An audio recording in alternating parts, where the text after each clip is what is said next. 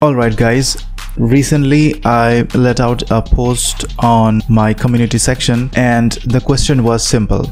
If you have to choose between quality, speed and cost, which pair would you prefer? So first is good quality and high speed, but you have very high cost. That is option 1. Option 2 was good quality and low cost, but very low speed. Option 3 was good speed, which means very high speed, and low cost but very bad quality.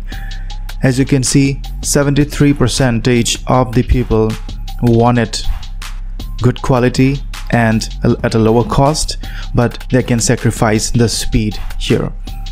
But fear not, we have a solution now, and that is Groq. Now Groq, this company is on a mission to set the standard for the generative AI inference speed. It uses something known as an LPU, which is a language processing unit. Now having said that, in this video we are going to test out Groq. We're going to see why it is necessary at this moment, at this point of time. See the leadership. Here we have Jonathan Ross, who is the CEO and founder, very cool personality. They have released a white paper which is a key to unleashing the AI potential, and you can sign up to get the white paper. I have already signed up for you and downloaded the white paper. So let's go through the white paper, and then we are going to have a look at the Groq API as well. People love speed, and if there is no speed, there is no point of time waiting for the solution to arrive. Research shows that humans are quite impatient. When websites pages are delayed by 500 milliseconds, we see that the engagement drops by 20%. So on the x-axis we have the responsiveness, on the y-axis we have impact in billions of dollars. These are the softwares where we need a millisecond responsiveness. For example, emergency response, SQL generation, voice assistance, immersive gaming. You cannot wait. Fraud prevention, software development, these are pretty fast. In tens of seconds, content creation. Write me a poem, write me a blog post. We can't wait for tens of seconds. Customer service, we can wait for tens of seconds. Chatbots, virtual assistants. Since we know that this is an AI system responding, we can relax a little bit and we can go for tens of seconds. In the batches and seconds, the code generation, doc generation example, document analysis, text classification. So these are the different services given in terms of responsiveness, the demand for responsiveness. So if you are trying to build an SQL generation bot, if you're trying to build a voice assistant, you need something which is of very high speed. So if you want that exact value of time that human wants in a system to respond, that would be 200 milliseconds. So if you type in something, you go to Google, you type in something, and if you don't get the response within 1/5 of a second, which is 200 milliseconds, then the different parts of the brain are activated and agitated. We always want lower latency services such as Google. Here they have research on two things. The first is the total time to first token, and then we have the tokens per second. So if you go down, we can see this throughput in tokens per second. We have AnyScale at 66 tokens per second, Bedrock at 21, Fireworks 40. Although these services claim more than this throughput in their own website, okay, but this should be taken again with a grain of salt until we check it out ourselves. Now, among all these services for a 70 billion model, we can see that this is 185. Groq stands on the extreme far right. I hope you know this representation, which is a box and a whisker plot. So this is the median here. We have the quartile 1 on the left side. We have the quartile 3 on the right side. So we have this inference here. For the time to first token, we see that AnyScale provides a much better response than the Groq at 0.21 seconds for the time to first token. But after the first token is generated, then it is showing some delay in case of AnyScale. But in case of Groq, we see that it is almost similar to AnyScale in terms of time to first token, and the output or tokens per second we have 185 here. So that is pretty amazing. But You can have a read at the white paper. This is one of the triad, on the elements of the triad that has been missing. We had the cost, we had the quality, but what was missing was the speed. Groq comes ahead and tries to bridge that gap. Now let's go to the for testing that out, let's go to the playground here. So in the playground, we can give a long message like, and just click on submit. Let's see the inference speed. That is pretty cool. The story is exactly okay, but tokens per second is 557 tokens, and inference was 1395 milliseconds. In 1.39 seconds, you're able to generate everything here. So this is the playground. Let's look at the API, how you can integrate everything with your own system or bot. Now, I already have created a Groq 1 repo for you. I'll paste this as a link in the description. So let's open up Visual Studio Code. Okay, so let's open up the Visual Studio Code, and here I'm gonna open up a new folder in the documents. Gonna create a new folder.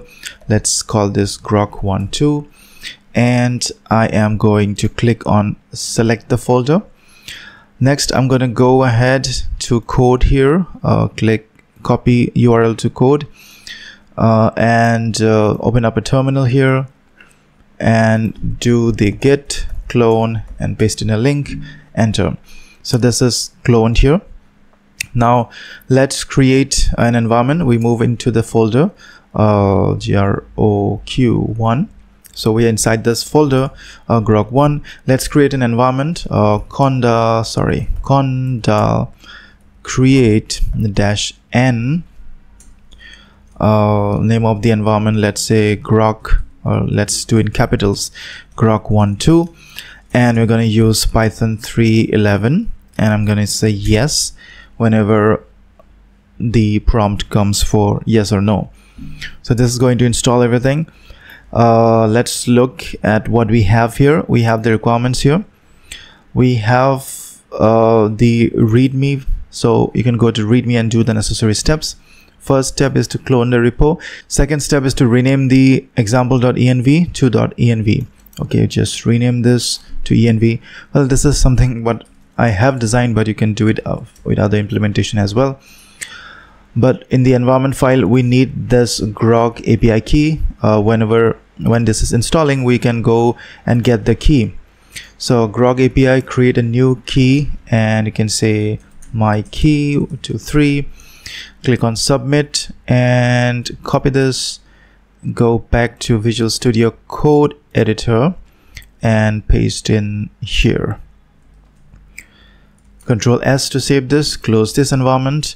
Next, we can activate this environment now. So conda activate Groq 1.2.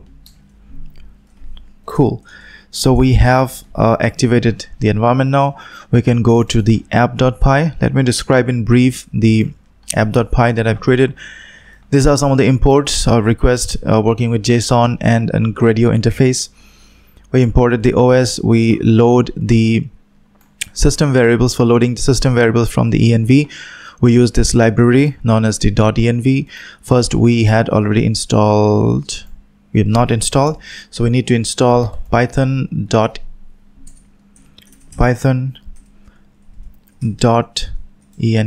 So we need to install this as well. Let's install pip install -r requirements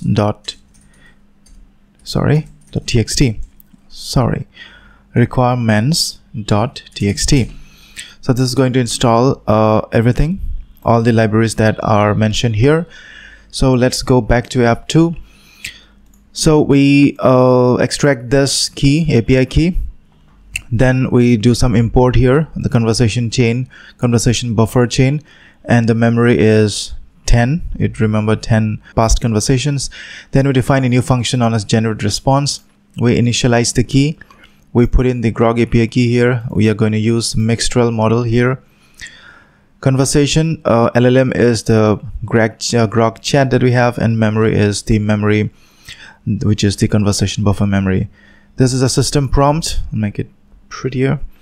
Please, in a very short and sweet manner, please respond in a very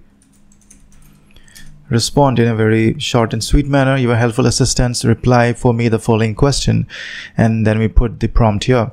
So if there is prompt, then response is conversation and the system prompt, which is this, and from the response we extract this item, which is the response, and return that. Okay, so that we can now put it in the Gradio interface. So interface is GR interface, and function is the generated response, and input will display this, enter your prompt, and this is the input. We just launch the Gradio interface. Now this should work. Let's find out. So in order to run this, just say python main app2.py. So let's launch this, launch the Gradio interface, and then see the speed of the Groq. So what you can do now is you can just replace your entire sequence. If you have something coded in ollama, you can replace that with Groq. If you have something which has been coded using openai, you can replace that with the Groq API here. So we go to the local URL here, and this is the Gradio interface. Write me a long story in, like, say 2000 words, submit, and then we can see the speed. It's processing 3 seconds, 4 seconds. Pretty cool. Write me an essay on the topic development of AI in the recent times. Submit, and let's see how much time does it take. That was pretty fast. So this is how we have tested this out. Now it's up to you. How do you use it? I've been seeing videos where people are using Groq AI or API by replacing with other projects that they already had. For example, this one assistant project, a voice assistant project, is pretty awesome, because in case of voice assistants we want very low latency. That is one use case. Other use cases that we have seen, every use case can be replaced with this Groq API. This should be the end of this video. If you like this video, please subscribe to my channel. I will come up with more interesting videos in the future. Have a nice day. Thank you. Bye bye. Watch this next video on 1-bit LLM. Thank you.